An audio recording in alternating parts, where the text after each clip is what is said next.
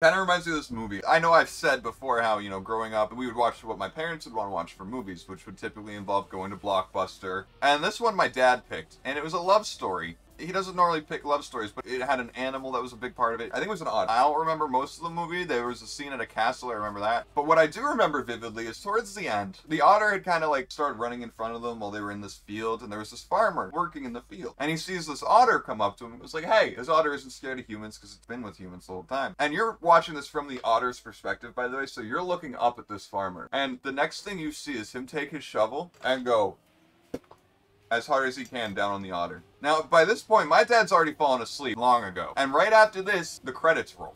I was like 7 or 9 at the time. So my dad woke up to children screaming. One of the most vivid childhood memories I have is watching that otter fucking die from its perspective. I know what death looks like to an otter. I know what that perspective looks like. And not many people do.